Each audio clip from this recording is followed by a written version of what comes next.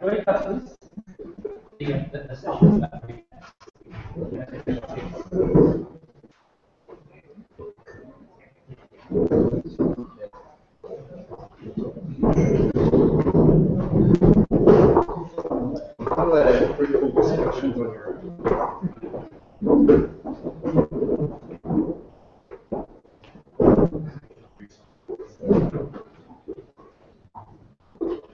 Okay, so this afternoon we're going to hear about 3 new topics, and probably a little bit how they might fit into some of the stuff we've been selling. So first foray is we talked about linkages to electronic health records and related standards applying to medical informatics. And I've turned the camera around because the sound apparently hasn't been the best for the overseas participants. So now you can talk basically on something else. All right, thanks, Andre. Thanks, everyone. Please wake up. This is the last slot before between you and your drinks and me and the HR. Okay, so I'll get to the point right away. Andre has already talked about the title, but I have actually put together these slides late last night. Majority of it basically because of some discussions that I had with Ryan over the past couple of days. And he came up with the idea of the parallel universe of medical informatics, and there's some really cool stuff going on, which I'm aware of in terms of the semantics and all these composite annotations and models and governance and that kind of stuff. So my main point would be to show you some points of interest, and with the hope that you might be inspired to apply it to your domain. So my background is medicine, and I also have a PhD in information system. I'm heavily involved in health information standards development, both in New Zealand and globally. So I'll talk about models and set the context, because the way we understand models is quite different from what you guys speak about models. And I'll talk specifically about clinical information modeling. We'll look at some interoperability standard stack, whereby there are some methods which might be quite relevant to you in terms of semantics. And I will show you some concrete examples and kind of some mainstay standards, and hopefully some discussion in the end. So what's a model? Taking it to the very lower level, really, I just looked it up yesterday on the dictionary. And most of it is really irrelevant to our calls. It's definitely not an RC model or this model. But rather, I try to highlight the ones that might apply, like an example of imitation or emulation, kind of. And archetypes, definitely keep this term in your mind, because this is what we call our health information models as archetypes of clinical information. And probably the latter one fits to the definition of the kind of models you guys are dealing with. So talking about models, the models that I'll be talking about in the medical informatics and EHR context is mainly around information models. And these are the main standards: OpenEHR, Health Level 7, UX-based standards organization, ISO, a new initiative called Clinical Information Modeling Initiative, and the Object Management Group also has a new set of standards for clinical information modeling. We also have other sorts of, indeed, lots of different sorts of modeling we can possibly explore today. Yeah, so our models are models of the information that we want to capture from healthcare delivery. Our models are not models of real things or entities or processes. It's about information. So here is what clinical information models look like. They are known by different names. Archetypes, again, detailed clinical models. This is more of a political thing than a convenience. Some group that was working and didn't like the other group want to have their own name. That's the story. In these days, most people are calling them clinical models as well. So the important thing is these clinical information models or archetypes basically define how clinical information is organized, structured, and also the formal semantics inside an EHR system, a clinical data repository, or during health information exchange. So remember, this is all about defining the structure and the semantics of health information for various purposes. So these models basically facilitate mainly the communication between the clinical and the technical people, so system developers and clinicians, because usually in software engineering, by developing software information systems, understanding clinical concepts can be quite challenging for technical people, and vice versa. So these models separate the technical and clinical worlds very nicely. We use these models directly during software development to organize, to store, to query, and to display data. We can use these models as kind of like redirectives for GUI applications displaying clinical forms. These models also form like kind of mapping or transformation documents during clinical data exchange between different systems. And when we collect different data from disparate systems and we try to link, for example, GP data with pharmacy data and with hospital data, we usually use these models to be able to link the data safely so that we get the semantics right. And I must emphasize again that the whole point of clinical information modeling in medical informatics is support healthcare delivery. It's not really mainly for research or integrating biomedicine. So I'm really looking ways to exploit this in order to support research with you. So this is probably a bit of duplication. We once used formal models of clinical information, mainly because clinical software development is really very complicated, and the idea is if we have reusable formal models to build clinical software to represent the business objects and the processes, at least we can reduce the time for and the cost for development, and also reduce the siloed nature of clinical data collection, because most clinical applications, unfortunately, reality today is they don't follow any health information standards, and we really want to leverage the benefits of model-driven engineering and model-driven architecture in building and in maintaining and in exchanging clinical data. That's the main purpose of clinical information modeling.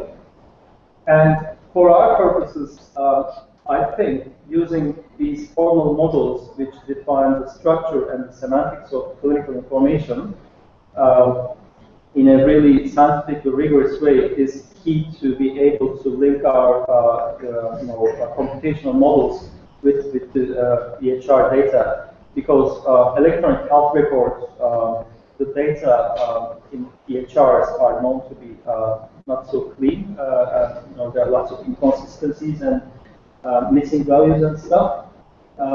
Yeah, so I hope you get the idea. So for me, the best way to understand what this thing is all about is to see some concrete examples.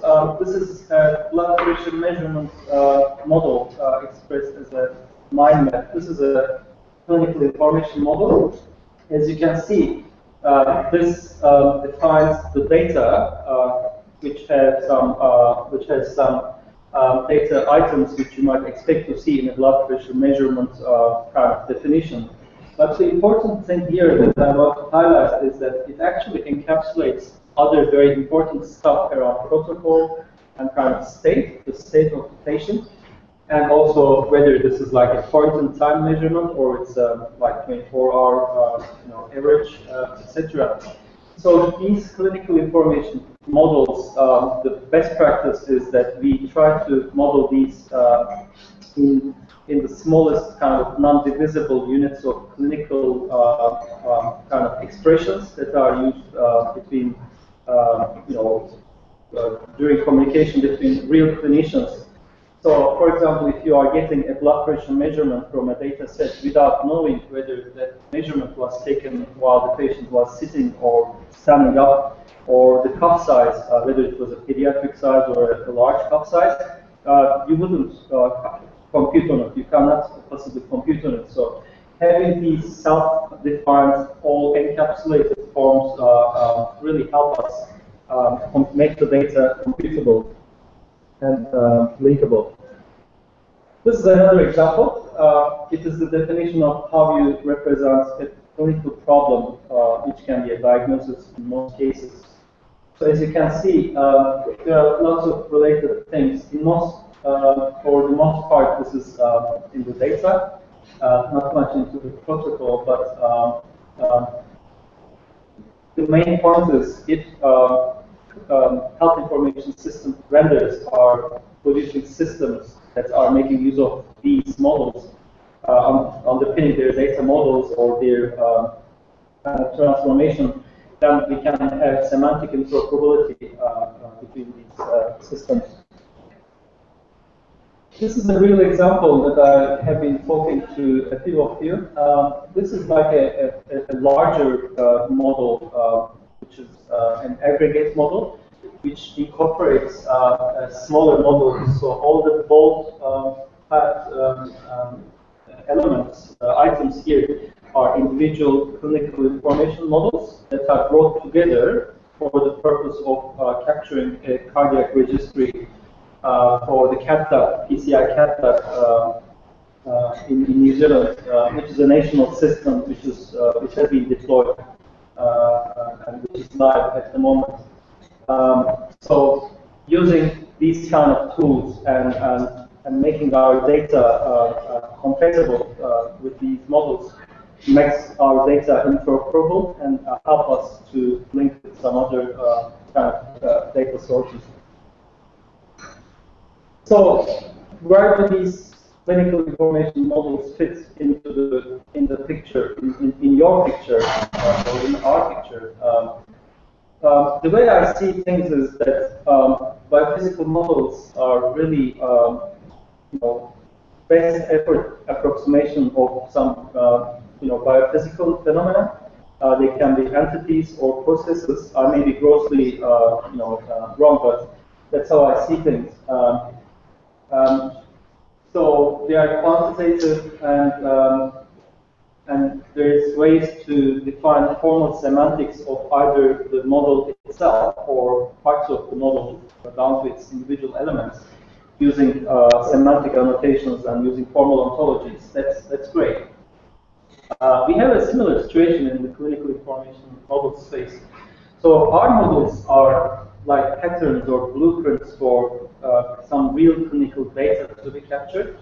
And therefore, they are designed for instantiation. So our models are usually instantiated by real systems that capture data conforming to these models.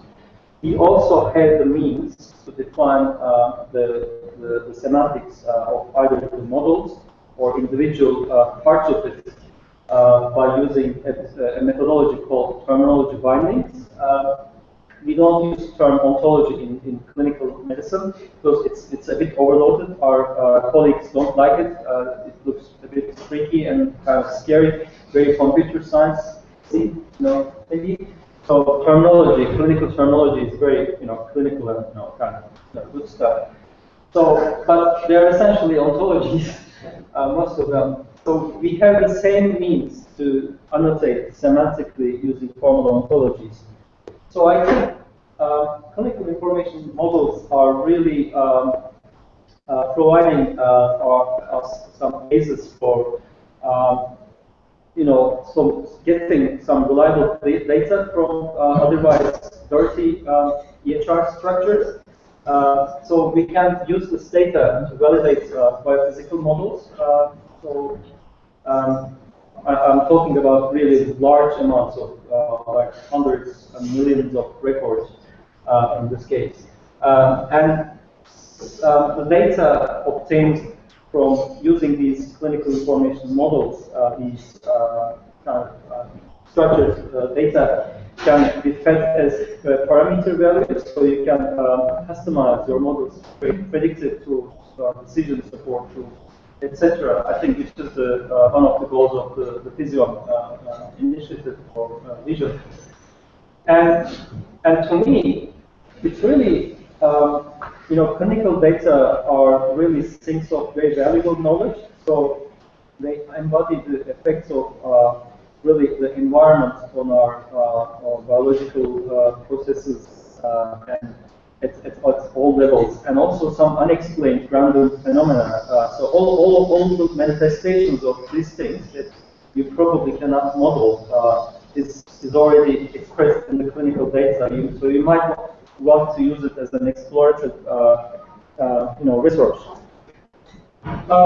Some early explorations within the Physium and the BPH context. There has been an initiative called the Digital Patient. Basically, this is like an integrated view of all patient-specific models for creating more affordable and kind of predictive tools. So where clinical data gets into this is the personalization of the models. So you need really clinical data linkages with the computational models. I think so. Use of two modeling formalisms will help achieve this goal. There has been a specific project work package which looked at creating some patient avatars, which is really related with the digital patient, but it's more kind of representational or visualization oriented. That's my take on it. And a patient avatar is nothing more than really a clinical information model that models the entirety of a person's health information. The OpenEHR standard has been chosen just for experimenting in this project. Now, I'm going to switch and take you to a journey into the role of medical informatics. It's a dirty one and it's unhappy, but I'm going to show you all the happy ones. So there has been years and years of effort into standardization of our terminology, our processes, annotations, and governance, and modeling patterns, and etc. And for most part, these efforts have vanished, and they have just vaporized. And what remains is what I'm going to show you. So I hope that you guys can learn from some of the things that have happened. So basically, in the area of EHR interoperability, we talk about basically 4 levels of stacks of standards. One is the data. I'm not going to talk about it. It's really generic. It's not healthcare specific. The semantics starts with the terminology standard. It's really just the minimal amount of stuff that's required to define the semantics of health information. But it is the clinical information models that fit into this bit that define the contents of clinical information. And I'm going to talk a bit about that. And we also need some process side of things so that we can exchange clinical information. There are specific standards for that as well. So with clinical terminology, I'm using it as an umbrella term to refer to a number of things, from a simple flat list of codes to very advanced, like SNOMED, some formal ontological representations. So when I talk about clinical terminology, please include the definition of formal ontologies into it as well. These are some popular terminologies, which some of you might have heard of. ICD is really very ubiquitous in coding in hospitals by the World Health Organization. It's been here for more than a century now. The SNOMED CT is really the uber clinical terminology, the single most greatest ultra mega super ontology, which you should all be aware and we should be looking at using it. Floyd is for lab results. And so the big problem is we have hundreds of these alternatives, and it's really difficult to decide which one to choose, but I'm going to show you the pertinent one. So SNOMED-CP covers all EHR. So it's not just about diagnoses, or it's not just about lab results, or anatomical locations. It covers everything, and it has more than 300,000 concepts. It's a lot, believe me. And so these are just the concepts. Then there are about 800,000 terms associated with these concepts. So there may be synonyms, and there may be more than one term associated with the concept. And what is more important, and I think really valuable, is there's almost 1.5 million relationships defined between these concepts, and it's hierarchically organized into multiple axes, so you can browse it or you can search it. It's governed by a very powerful standards organization, and they usually license countries. And I think the US is paying like $30 million per annum for a country license, and in New Zealand we are paying, I think, around 70,000 New Zealand dollars. Obviously, they have better bargaining power than the US. It is the most pertinent terminology, and through a system which I will explain in the very end, also to hundreds of others, including some of the biological ontologies. And it has an owl representation. So this stuff is important. It is so big that you need tools. There are free browsers, analytical tools, graphing visualization tools, encoder tools. But basically the idea is I picked up a concept, which is coronary arteriosclerosis. It's a disease. And here it shows me the list of synonyms associated with it, each having its own identifier. There are some subtypes, like different types of coronary arteriosclerosis. And there are some relationships defined for this, saying that it has a morphological abnormality of arteriosclerosis, and also anatomically this is bound to your coronary artery structure, so you don't expect to see this in your big toe, computationally speaking. Here's another view from a tool. So when you select the concept, and you can create all the related concepts and the relationships going all the way to the root of the ontology. So this is, I think, very important for the discussion of composite kind of annotations and creating some meaning, adding more meaning to atomic concepts. So in SNOMED, there are two ways to do it. One is called pre-coordination. This is really not ontologically sound, but it is pragmatic. So it's like gastric ulcer. There are two different concepts, gastric and ulcer. Post-coordination is the formal way to do it, using description logic. So you can actually add more meaning by specifying relationships, and then more terms, and then relationships and more terms. So this is all within the SNOMED-CP itself. I think this is very similar to your composites. What is very interesting, and I think thought-provoking, is this is one of the, I'm getting to the last, to the end. I think the most notable aspect of dealing with clinical information models and the semantics is the notion of a clinical terminology query.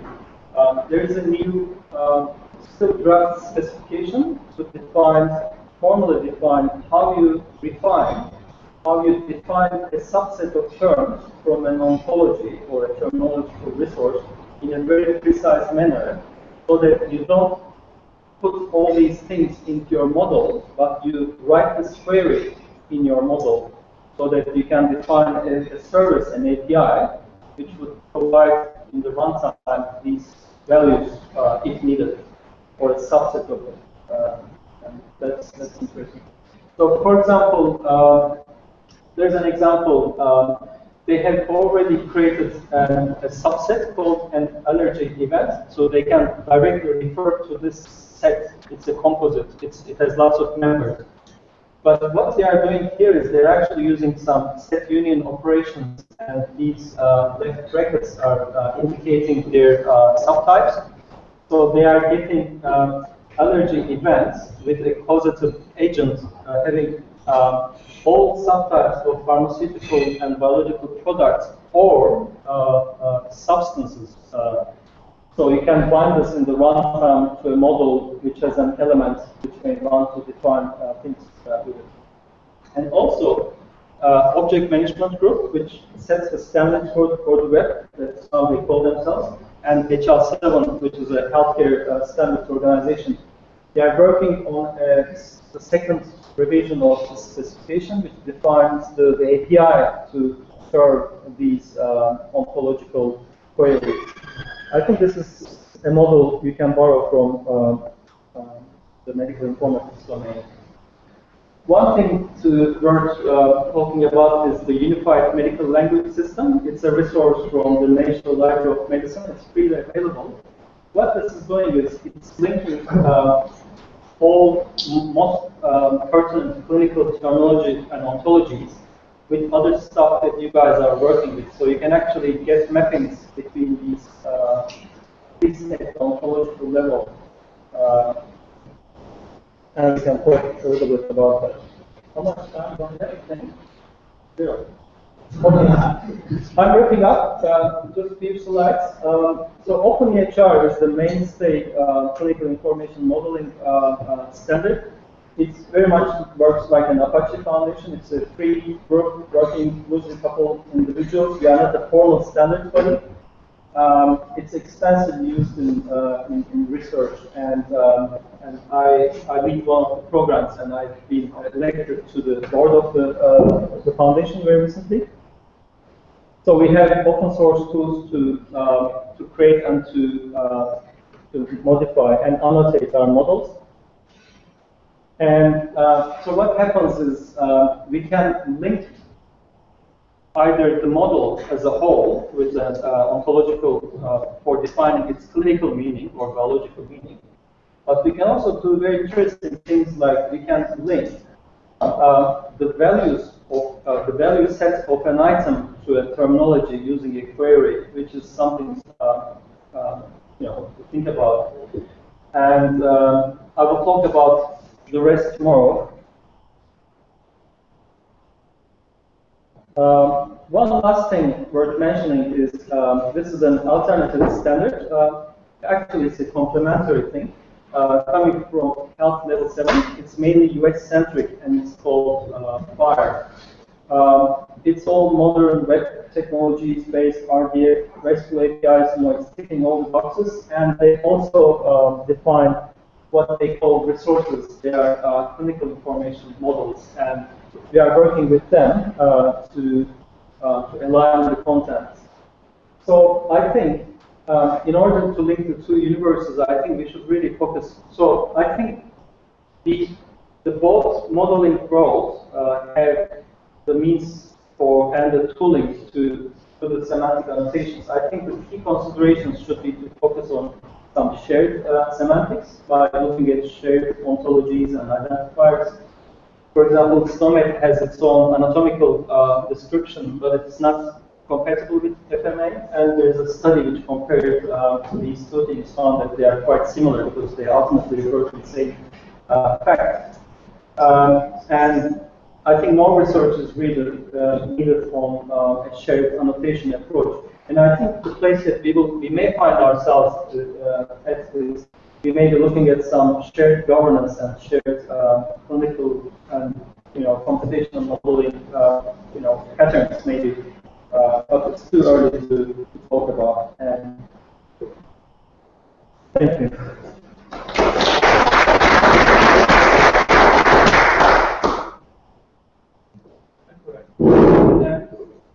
In one of the models that you showed us, there was an item which was singularity. Yeah. Yeah. It seems to be one stated. If such a thing is there any standard way of doing that? Yes, the severity was related with the diagnosis, so diagnosis of a disease. So SNOMED CT has an enumerated value for that as like low, medium, high, sort of enumerated on each race. But in the model, we usually need it generic so that people can.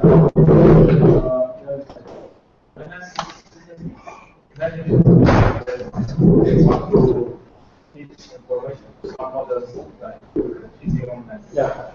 In two different races, they make this severe.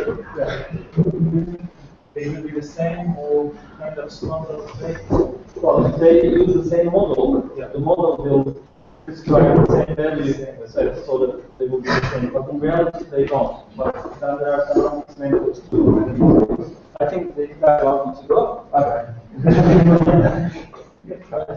Yeah. That's the disease, ICT, you have the concept of million information.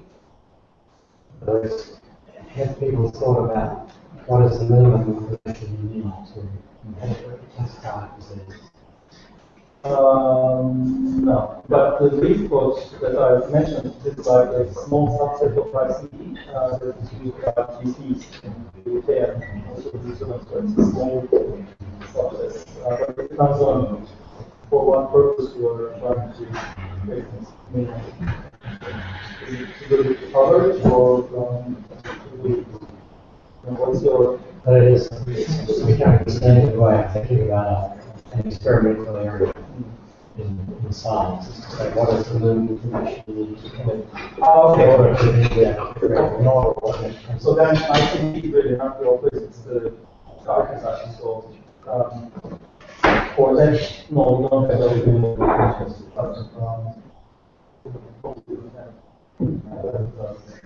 I'm working with So now we have Edmund from Melbourne who's going to tell us about long-term biology.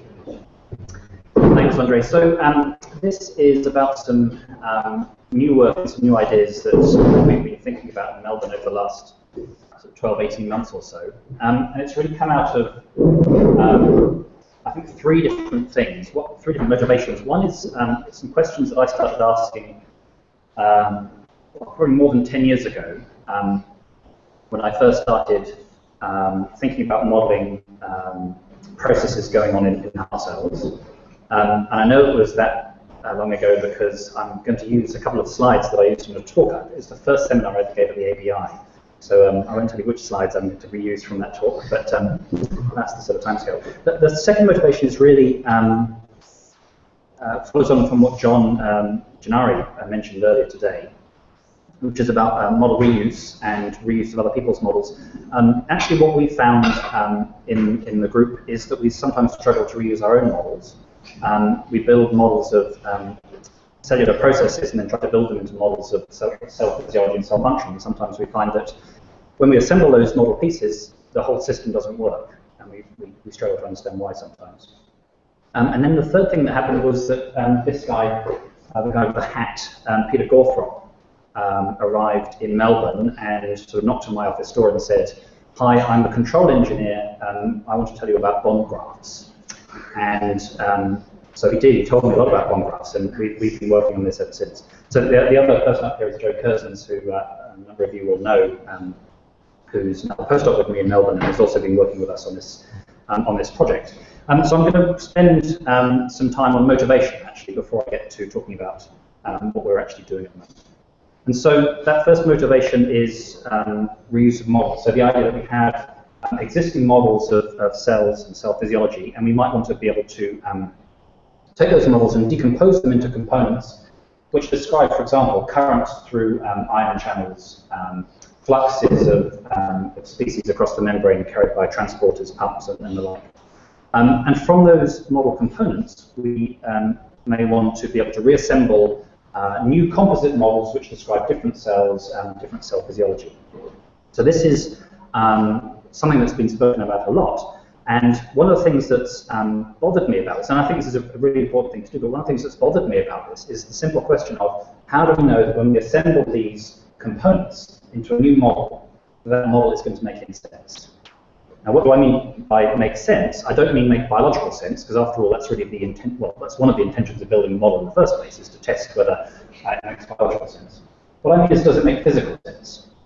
So does this new model that you've constructed make physical sense? Does it make physical sense in terms of conservation of mass, conservation of charge, basic thermodynamical principles? So are you actually constructing a model which obeys the laws of physics?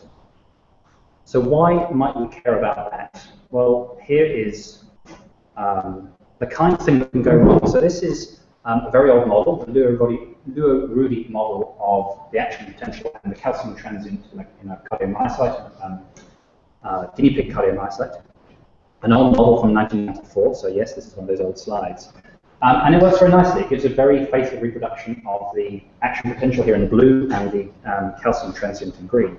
But it has some decidedly undesirable properties. So one of those is that if you change the initial concentration of potassium in the model, then you get a different resting potential for the membrane. So in dynamical systems terms, you're taking a different initial condition for your problem, and then you find the steady state, and you find the steady state is changed just as you start with a different initial condition.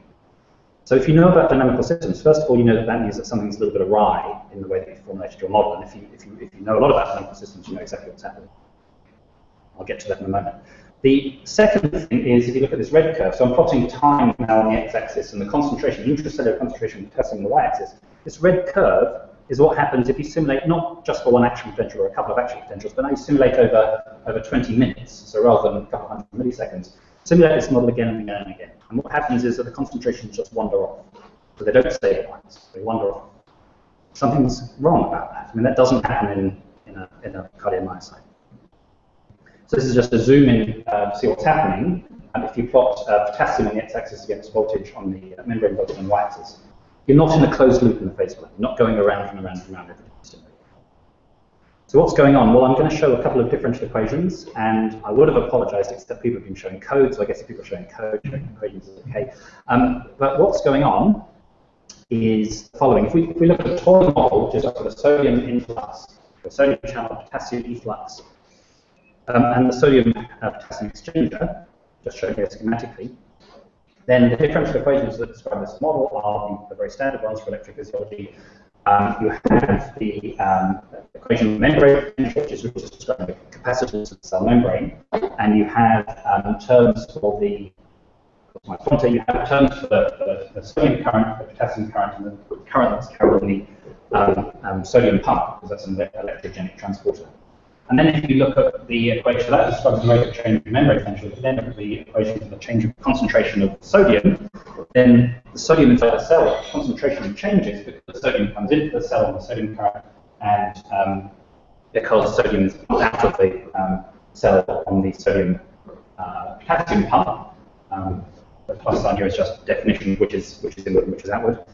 And again, you have an equation for the intracellular potassium concentration. Again, you have a potassium current, and then you have the potassium that's carried by the sodium pump, and the two there is to get the stoichiometry of 2 potassiums are removed from the cell, enter the cell, which are 3 sodiums at the end of the cell.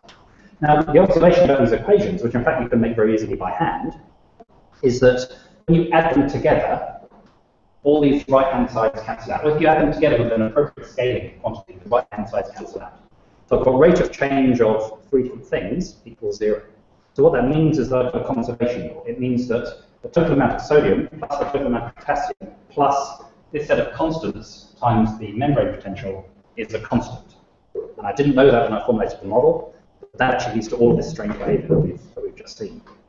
So actually, what it means is I don't need to solve 3 ordinary differential equations at all. I need to solve 2 ordinary differential equations and 1 algebraic equation. And that, if you implement it in those terms, then the problem with the initial condition dependence goes away. And so, because that's how you deal with the fact you've got conservation law. So this is actually, once you know that this can happen in these equations, and people have now realized this, once you know this happens in these equations, the problem can go away quite easily. But in more complex models, and in lots of systems biology models, there are all kinds of conservation relationships like this, conserve moieties, charge conservation, which is effectively what this is saying, is charge conservation. All these kinds of conservation relationships can turn up without you expecting them. And so if you don't know how to find them automatically, it's actually very difficult to track them down. So that's one motivation. I might skip over this because I'm talking very slowly, but this also accounts for why you get that drift. So if you have, if you stimulate your model with an applied current, then you would normally just write that as an extra current in your differential equation of membrane potential. But actually, I've just told you, you've got a charge conservation. We've broken the charge conservation now. So what's actually happening is every time you stimulate the cell, they're putting some charge into the cell. And then the part of your model that describes sodium and potassium then has to try and get that charge out. But that charge came from nowhere. That charge came from out of thin air. So if you then, so every time you have a stimulus current, you're kicking your membrane potential without changing any of the concentrations of these charged species. If you add that this current is actually carried by potassium, and add it to the potassium equation, and you recover your conservation relationship, and now you go around and round and round the phase plane, and you have charge conservation. So this kind of thing is now generally included in these models.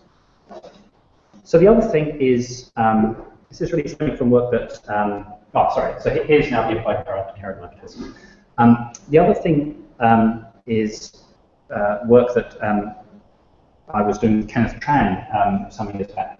So this is looking, for example, at Circa, the calcium pump. So Circa, so calcium plugs into the cell after the membrane depolarizes through cell-type calcium.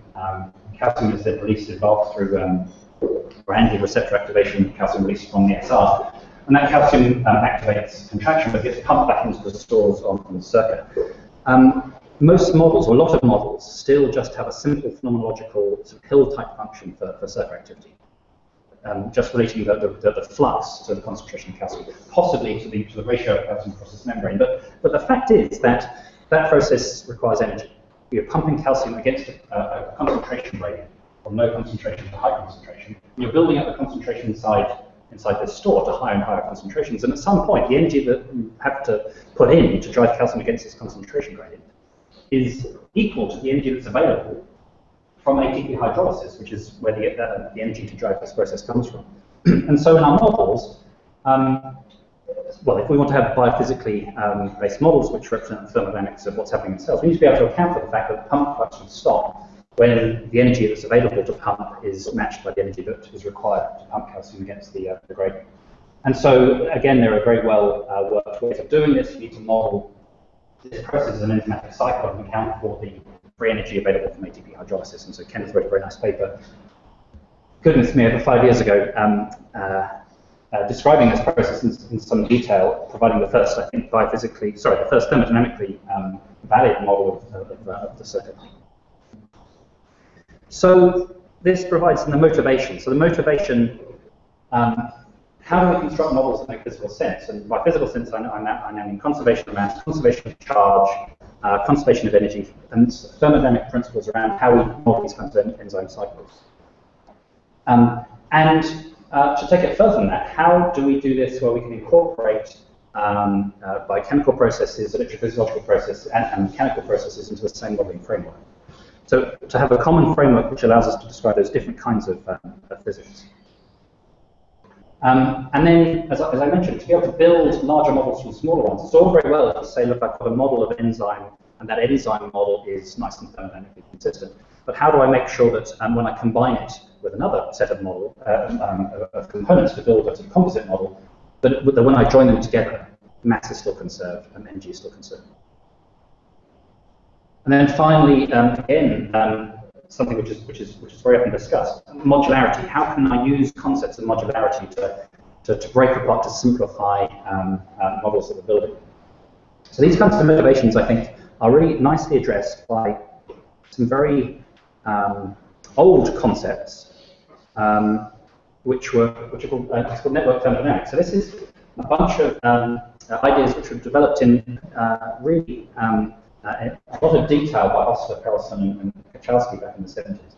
And so what they were thinking about is how do you represent, so the thermodynamics of how you represent chemical reactions is well worked out, but they were thinking about how does one represent the thermodynamic and kinetic properties when you have lots and lots of chemical reactions interacting with each other in some sort of a network, a biochemical network of interactions. And they proposed this idea of a bond graph as a way of keeping track of everything that's going on. And so this is really well-established work. And so the question is, well, why, if this was all proposed in the 1970s, why didn't it go anywhere? Why are we not already using this approach to formulation? And I think the answer is that, well, this was certainly before its time. And what's happened away from the biochemical context? So I think at the time, there probably weren't the kinds of models that we now have to enable this stuff to be very useful. They also developed it in a very theoretical way, and I think it's now, having had sort of the best part of 40 years where completely away from systems biology, completely away from biochemical modeling, bond graphs have been used extensively in other kinds of engineering and sort of, modeling of physical systems. There are lots of very nice tools that we can use to actually use this formulation really as a set of tools for model building rather than as a sort of a theoretical approach. So what is a bond graph then? Well, so I spoke to my colleague Peter Gawthropp, professorial fellow, about how does one talk about bond graphs. He said, Edmund, the first rule about bond graphs is don't show them a bond graph. It's a bit like first rule of bond graphs, nobody talks about bond graphs. Second rule of bond graphs, nobody talks about bond graphs. So I'm going to ignore his advice and just give you just as a hint of what bond graphs are. Basically, the idea is to focus on processes, focus on biochemical processes, transformations. The idea is that you represent these processes as bonds, as power bonds, and they're illustrated with these sorts of harpoons. And for each of these harpoons, you specify two things, an effort and a flow. This is just all new terminology. What do efforts and flows mean? Well, effort and flow are two things that when you multiply them together, they give you power. So examples that may be very familiar are things like mechanical translation. So force times velocity is power. In the electrical context, voltage times current gives you power. In terms of hydraulics pressure, gives you power. So the question is, if one is to use this sort of formalism, what is the appropriate effort, what's the appropriate flow in biochemical context? And so the proposal is that for biochemical processes, you describe effort as chemical potential. So this is like the potential energy for a chemical reaction. And flow is modal flow. So it's the flow of species through a reaction, through a process. So this doesn't necessarily mean physical flow, it means the modal flow in a reaction with the rate. And so if you look at the units for these things, then chemical potential mu has units of joules per mole, and molar flow has units of moles per second. And so that pairing doesn't give you power. So this sort of bond graph approach is based on the idea that for all the chemical processes we might want to describe, we need to specify these two things, the chemical potential and the molar flow. And this is going to be how we couple thermodynamics, chemical potentials, and kinetics, which is all about molar flows. So here is where I show you a bond graph. So first of all, I'm going to show you a bond graph for a very, very simple process. For a process to be thermodynamically describable, it has to be reversible. So really the simplest process you can describe is A forms B and B forms A, a reversible process.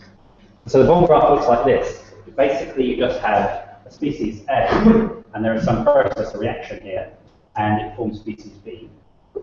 The bonds are just giving you a sign convention. Every bond is reversible. That's the nature of bond graphs. And you specify the chemical potential for species A and the molar flow, and you specify chemical potential for species B and the molar flow. And so there's a set of rules about how these things are connected. And one specifies, so in this case, chemical potentials. So I'm not going to go into much detail. So if you know what chemical potentials are, then this should make sense. And if you don't worry about it. But effectively, this is describing the chemical energy that you have in your sort of reservoir of species A. If you have a high concentration, you have a high chemical energy. If you have a low concentration, you have a low chemical potential. Sorry. And then the molar flows, well, there's a bit more choice here as to how you describe the molar flows. And again, I'm not going to go into it, but the molar flow can be described in relation to the chemical potential. So I'm describing them as affinities here because this generalizes to situations where you take weighted sums of the chemical potentials. For example, if you have many species taking part in a reaction. But effectively what this does is it gives you a relationship between the thermodynamics of a chemical reaction and the kinetics, the rate of that chemical reaction. And these things are coupled, although there is a kinetics parameter. So the thermodynamics tells you whether something goes or not, and there is a kinetic parameter that tells you how fast it goes. So you still need to specify those things separately. So one of the things that the bond graph formulation does is it gives you ways of connecting different processes together. So there are lots of these things, and I'll only sort of briefly illustrate one of them. But junctions have particular properties where junctions don't store, create, or dissipate energy. So this whole idea of being able to specify how you link things together without them being black holes for mass or energy or anything like that. So if I have A goes to B and B goes to C, and I couple them together, then I can use something called a zero junction. And I won't sort of labour what that is, but it's simply a way of coupling together two little bond graphs, one of which describes A goes to B, and one of which describes B goes to C. And by coupling them together, I know, because of the specification of the bond graph, that the overall thermodynamics of this process is also valid, that mass is also conserved in this process because it was in each of these two reactions that I've coupled together, and because the bond graph formulation insists that, well, it doesn't insist, it ensures that when you couple things together, that energy can't leave the system, that mass can't suddenly appear out of nowhere or disappear into nowhere. So that gives us a way of, that gives us a very low-level way of doing modularity. So we've been applying these ideas to much more sort of complicated systems. So this is an example, it's a paper from Martin Kushmerek, Lambert and Kushmerek from 2002, and it's a model of the glycolytic pathway. So starting with glycogen and moving through the glycolytic pathway, going up with pyruvate and lactate at the end, and also specifying the ATP-ADP reaction, so the relationship between creatine kinase and late kinase. And again, if you don't know what these things are, that doesn't matter. But so this is basically a metabolic pathway, actually represented in SVGN, which I won't talk about. But I think it's a very natural way of trying to represent bond graphs in a way which is a little bit less intimidating than the things I've just been showing. So we can represent this in a bond graph where we're describing the kinetics and the thermodynamics of each of these reactions, each of which is under the control of an enzyme. And so Daniel Hurley is going to talk a little bit more about this tomorrow in terms of how we've gone about some of this process. But what's really nice about this is that the bond graph gives you a very nice way of just go back. So what this tells you is processes by which glycogen is being converted into lactate, processes by which ATP is being recycled from ADP, and processes by which ATP is being used, and ATP is the free energy is being used to drive reactions, and ATP is being produced. And so the bond graph gives you a nice way of representing those ATP buffering reactions, the ATP producing reactions, and the ATP consuming reactions. So we can have this sort of top-level sort of hierarchy, and so this part here is the glycogen to lactate, so the central part of that pathway. And so I can zoom in on that part. There's meant to be a box around that, which you can't see, but zoom in on that part, and I've got what seems very natural from a sort of CellML point of view. I've got some ports. I've got some sort of connectors which tell me how I can connect this part of this sort of larger picture into different components. So here is now the first part of that pathway, glycogen converted into fructose bisphosphate, and so on and so forth. And then again, I can take that and take this piece of it and blow that up into a more detailed part of the pathway where now I've got each of these enzymes described. So there's this very natural way of modularizing a system on the basis of processes and on the basis of the function of each of these different parts of the reaction. And of course, so the point about this is to produce models you can do something with, and so again, the approach allows you very easily to compute the different, in this case, just the ODEs describing the system and all of the fluxes for the different enzyme catalyzed reactions in the system. So I mean, it does what you'd hope it does. You can represent the system in this nice sort of modular hierarchy, and then you can just calculate the equations that you need to solve. So what we're currently doing is extending this. So we've looked at enzyme cycles. We've looked at some of these simple metabolic systems. And we're now extending this to electrochemical processes. And this is a very natural thing to do because the chemical potential that I told you has a very natural extension to an electrochemical potential. So when you're moving charged species across a membrane where there's an electrical potential across the membrane, then you just effectively add an extra term to your chemical potential to turn into an electrochemical potential, because there's energy required to move positive charge, for example, across an electrical potential. So we've actually just recently we finished completely recoding, that's the wrong way to put it, reformulating Hodgkin-Huxley's model as a bond graph, and it's very interesting all sorts of things that it throws up. One of the sort of foundation models. And it throws up some really interesting things about that model. But it can be quite easily converted using this approach into a bond graph. What's really interesting about it is that effectively the bond graph approach describes everything in the same way. So now everything is described as if it was, well, everything is described as one of these processes, and everything is effectively described like a simple chemical reaction.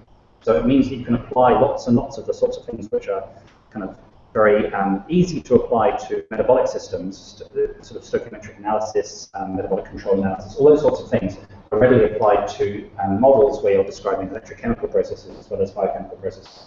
And we hope to extend it to mechanical processes. We haven't done much work on this yet.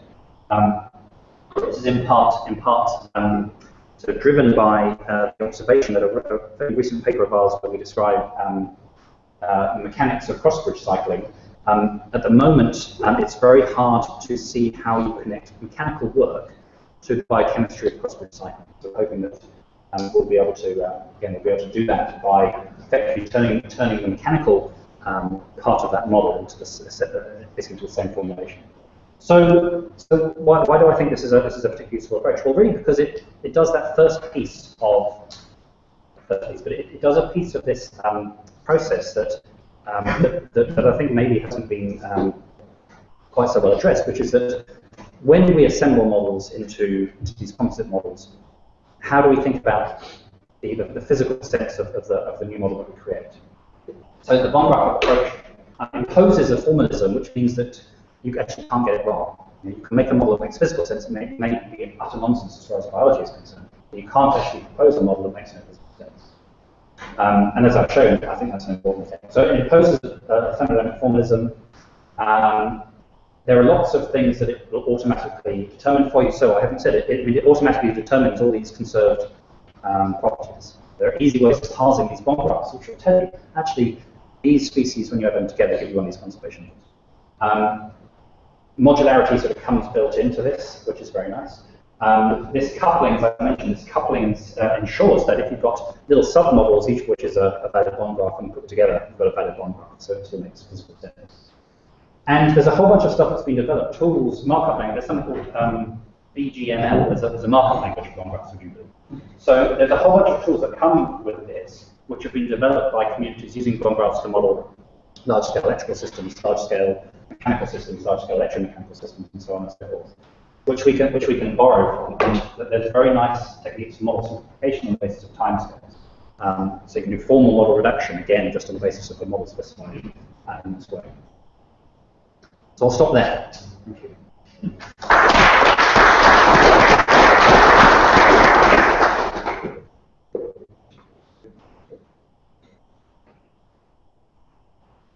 Two things. Let's do so. Two things.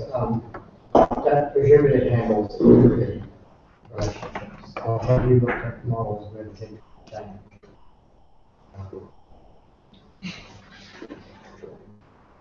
So that's a very good question. Only if it's implicitly included in the chemical potential. So the short answer is I don't know the answer to that question. I can't think on my feet as to whether the chemical potential implicitly includes components, or whether you need to add. It doesn't, does it? No, so you need to add an entropic component. So I think that you just have to add an extra term to your potential. The second one is there implicit is there any implicit linearity in the relationship between flow driven by potential gradient? What about if you want to predict or inertia into the spring from a mechanical point of view? Again, my short answer is going to be I don't know, but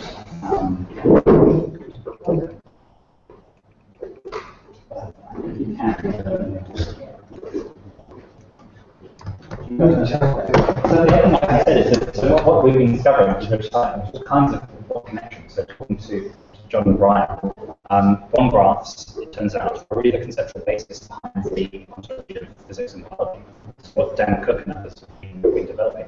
Yeah, so bond graphs is the underlying. Yeah, yeah. So I want to say the answer is definitely yes, but I'm actually not sure if I can back that up, so I'll say. You talk about energy, so yeah. Dan is talking about things that, I mean, energy is one of them, but I don't know if we really. He also said, Yes. he usually doesn't use the word power, but he Yeah. talks about the difference in sources and sinks. Yes. And what's driving, and that's the in your terms, but it could also be. But it could be any other kind of energy.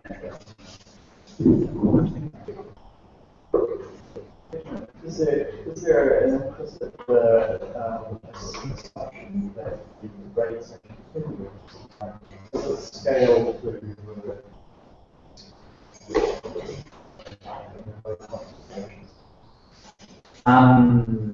Oh dear, third time, short answer, I don't know. Certainly, I think I've looked at Taylor's continuous concentration. Because again, I don't know what potentials in the limit of low density particles. Well, basically, so actually, probably the answer is no, but because the thermodynamic principle isn't valid. I mean, it's continuum thermodynamic.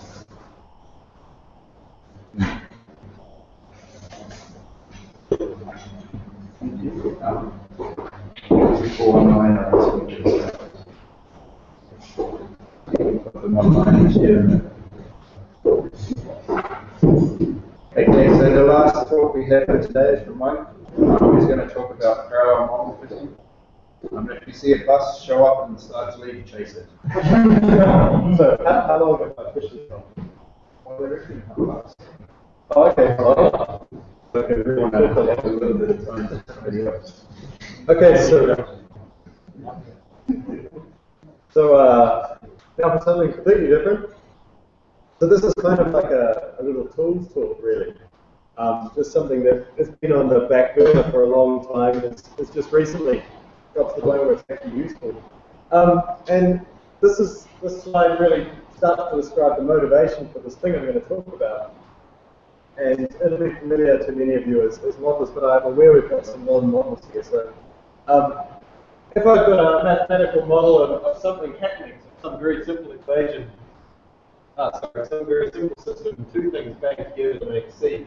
I might have a very simple equation there for that to describe that process. And already I've got 4 things that I can think of as parameters. So 4 things I need to find numbers for in order for the behavior of this system to match reality. So I've got a rate constant. I also need to know the initial conditions of A, B, and C.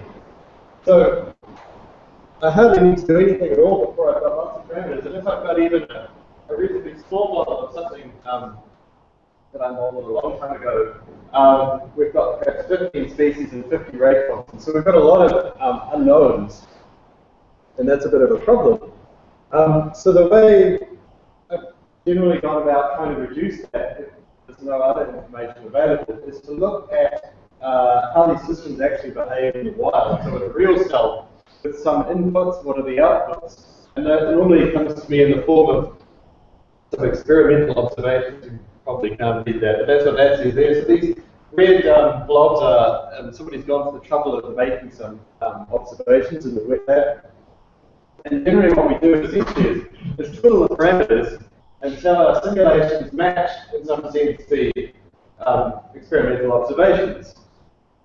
And so that's an example of just one set of observations. And you can imagine that if we do this a lot for lots of different observations, then we can start to build up a bit more confidence in a model, even if we've got lots of unknowns.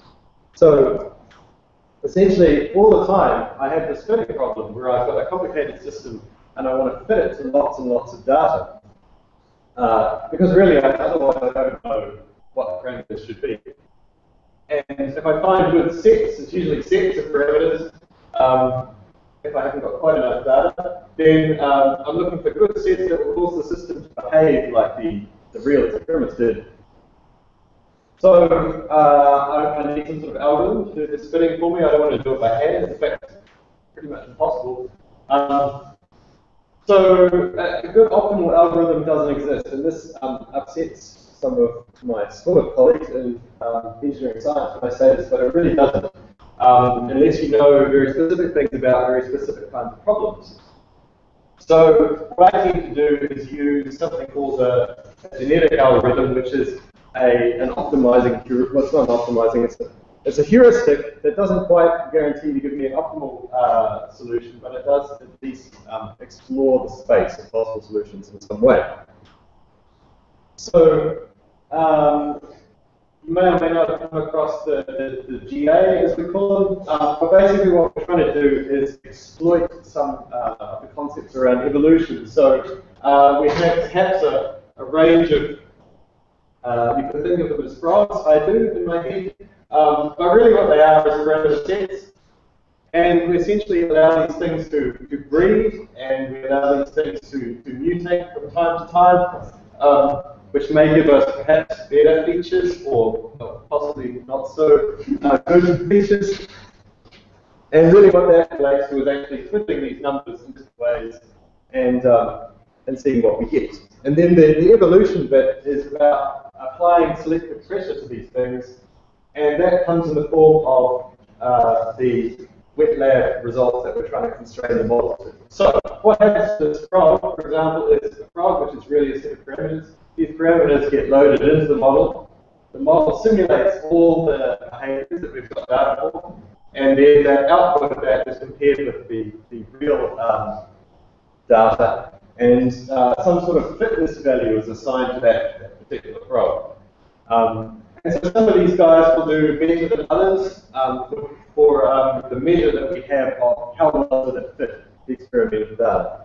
And the ones that do well, we let them breed more, so essentially copy themselves into a new generation more than the ones that don't do so well. So in that way we apply a selective pressure. So what this really means from a computational point of view is that there's a lot of simulating going on. We've got N experiments, and we hope the N is quite large. As large as we've got as many as we can find, really, would be good. We might have a lot of these frogs, we might have, say, 450 of them in one generation. So 450 different parameter sets that we're trying to use to fit a model or models to a set of experiments. And then, in order to get this whole breeding thing going, we have to have a number of different generations to do that over. And so, for a single processor, not anyone has a single processor anymore, except maybe in your phone, then we can run our computers for as long as we want, basically. It's very easy, but it does accidentally to write problems which would take billions of years to solve. This is also not so great. So, we need some way to do lots of simulations, and at the time, which was a few years ago now, the easiest way to do that was to use something called NESI, which is, as you see, or maybe, I'm not sure if you can see, eScience Research Infrastructure in New Zealand, and they have a whole lot of interesting services and things to use, but what really interested me was access to cores. So, depending on they've got various environments, but depending on which one I can convince someone to let me into, I can have access to perhaps 8,000 cores on a good day. So that's great, right? And it's very useful because this system that I've been talking about is inherently parallelizable. So if you think about it, each of these parameter sets could be run through the models simulated and compared to the wet lab experiments individually, right? So they don't depend on one another; they're all independent. And even within that, each experiment could be done. Each virtual experiment could be done independently. Usually, sometimes that's not the case, but mostly it is. And so we could get rid of a lot of these.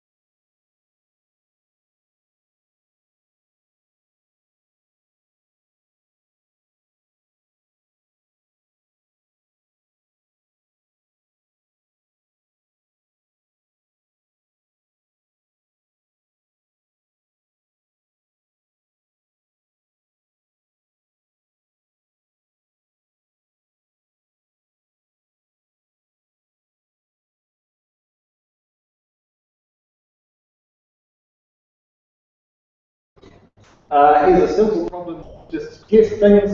There's a well-known, if you're into testing these kind of things, function called Schwefel. I'm not sure how to pronounce that. But this is just a simple problem with two independent variables and lots of, this is a thickness measure up here, and lots of local minima and maxima get stuck in. And this is just showing that the thing basically works. I mean, there's lots of analysis to be done to convince oneself that it's working properly, which I won't bore you with. But here's a simple example that shows you two things. One, it's basically working, and secondly, as I said, it's not guaranteed to give you an optimal solution. But for modeling purposes, you know, this sort of fidelity would be close enough. That kind of accuracy would be fine. And so the next step was to apply it to a biological problem, and I had one from a long time ago where I actually had to fit this piece by hand back then, and the question I had was, I always wondered whether I really found the best fit or not. I'd be very surprised. So we put that through the system, and this is a bit of a summary graph.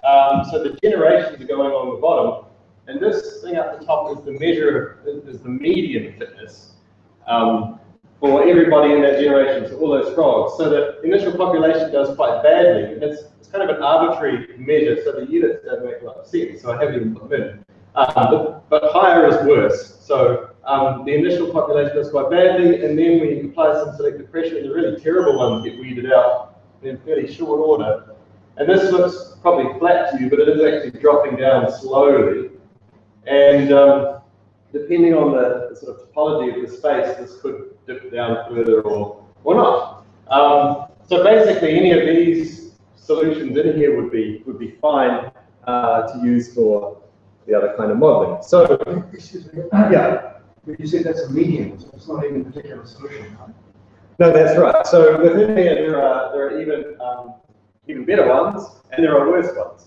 And in fact, sometimes the best one overall might be somewhere in the middle. And then because of the stochasticity, I suppose, of breeding, you might actually accidentally breed that one out. So, but it doesn't matter because it's all on a computer, so we capture everything.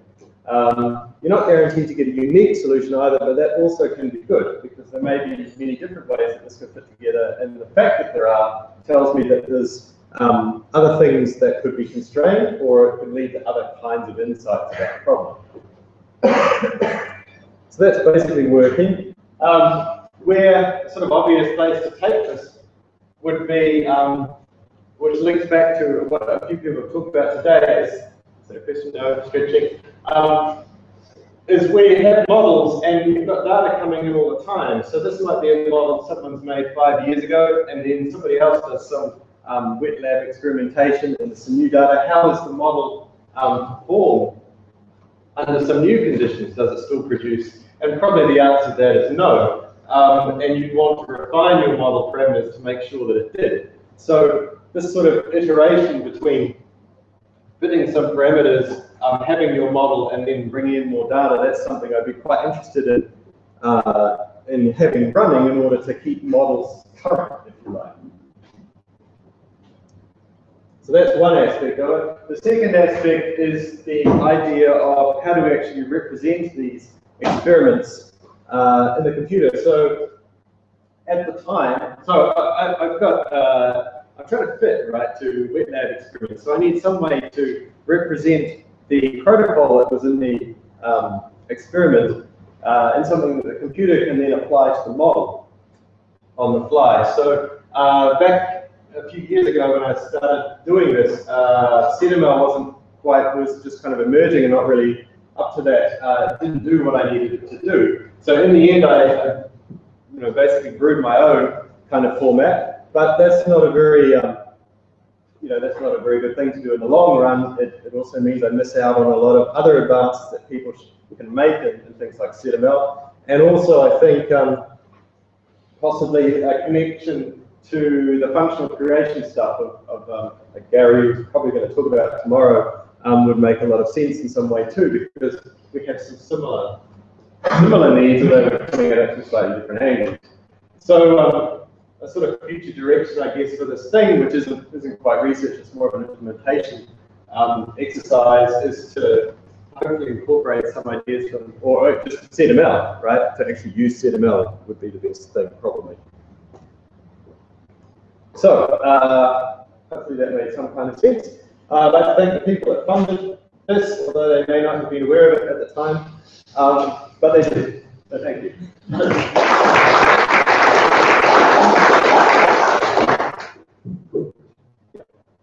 It's not just sort of one way to do GA.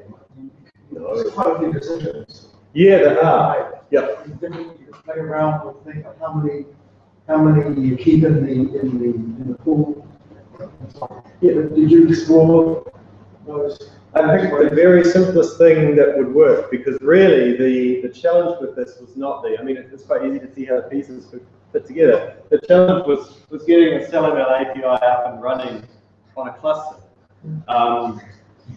honestly. So, yeah, there's a lot you could do, and there's a lot of, the algorithm I've used is basically something from the 80s, I think. And there's a lot of new stuff that actually Herb Sauro mentioned when he was at this meeting last year, which I've taken a look at and look even better, or more applicable to what I'm trying to do.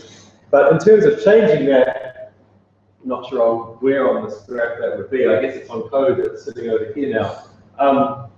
It would just be a matter of putting in, another algorithm and having some way to switch between them, which we could put in my homebrew XML file somewhere. And in terms of, there's tuning parameters for the algorithm itself too, and for that it's really a case of trying things out and seeing. That's more of an art than a science too, which is also disturbs some people, but not for a bad reason. I mean, it is disturbing. Was there a question somewhere over there? Oh yeah, hi.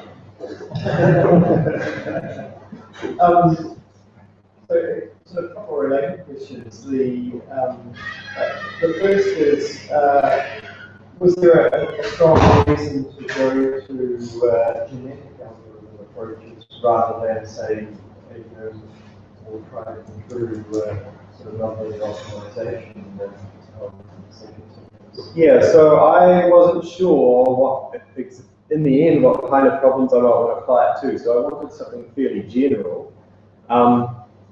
I also spent some time, I haven't talked about it in here, but trying a number of different algorithms, different kinds of things that have been used for cellular biological kinds of problems. So I put a summer student on it basically, and she went through and tried a whole lot of different methods. We had some measure of how well they did under different circumstances. And in that study, the GA ended up being the most consistently useful. But in certain situations, there will be other algorithms which will be better, potentially. So I guess the answer is yes.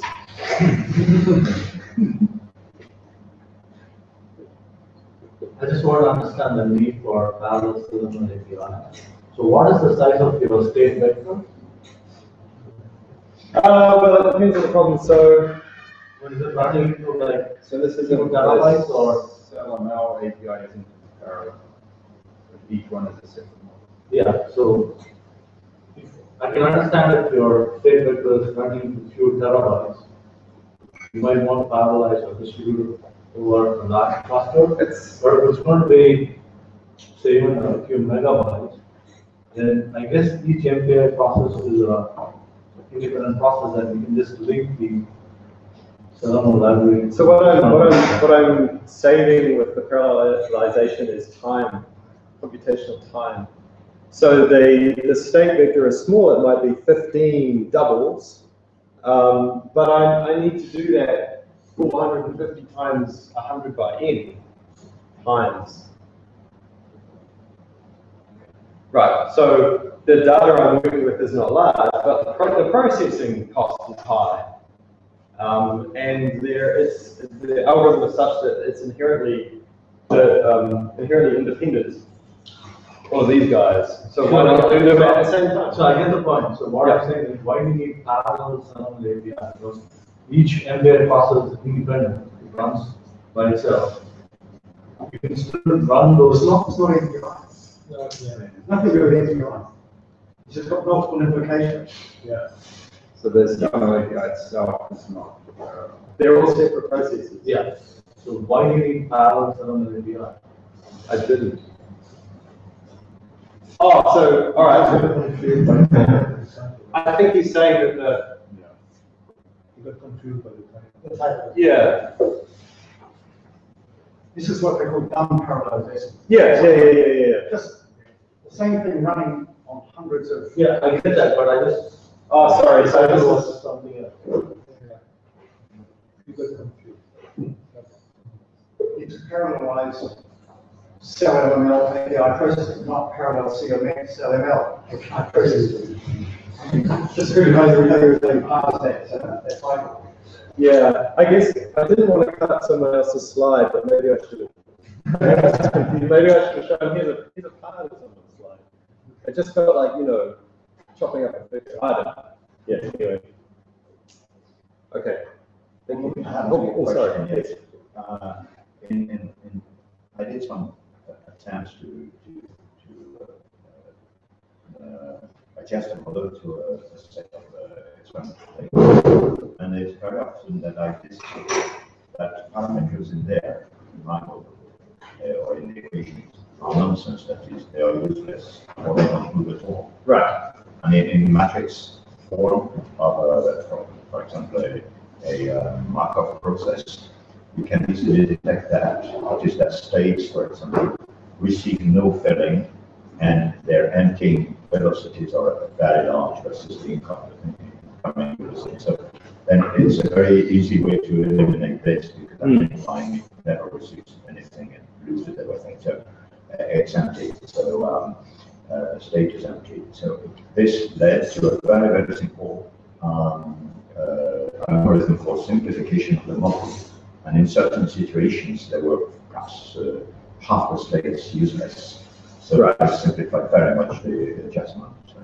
So I think, and it comes to a second view, some inherent links between the parameters could be detected by just analyzing the scheme. Some parameters are equivalent, and these could be readily eliminated because it would cause such a loss of computing time just trying to find an optimum for these with very large step for each and always wandering and never optimizing. So it's a good reason for eliminating the and synonyms. Yes, so you can reduce your time by making sure you've got a good model to start with. Yeah. If you analyze the output of the ongoing running optimization, then you can detect those and eliminate them. Yes. See whether the solutions are equivalent. Yep. So I haven't talked about that at all here. So in addition to what you just said, which are two very good points, you can I've also had situations where I thought I had optimized the model and hadn't quite. And the results of the GA pick that up, because what I get is a lot of solutions with if I go back to this kind of thing, imagine all these solutions are exactly the same, except one number, say K2, is varying a lot, and the fitness value is exactly the same. And that tells me that this is doing nothing. So it is possible to detect it after the fact sometimes too. Yeah, good fun, I think. I didn't catch when you said that the set of parameters you got out of it was the same as what you had previously. So yeah, so no, I haven't found one yet that beats what I did before. But No retraction applied. no. You are in fact smarter than an AFL. It's not that. You know what it is? It's type feedback. So if you because when I first have I got time for this little story? Yeah. I got a captive audience.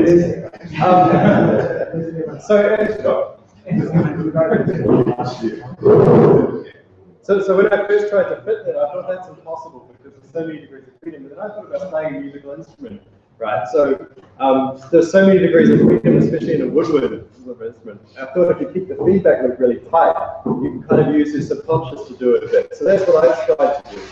And I think that we can do a lot more by hand than we think. But I also think the space is such that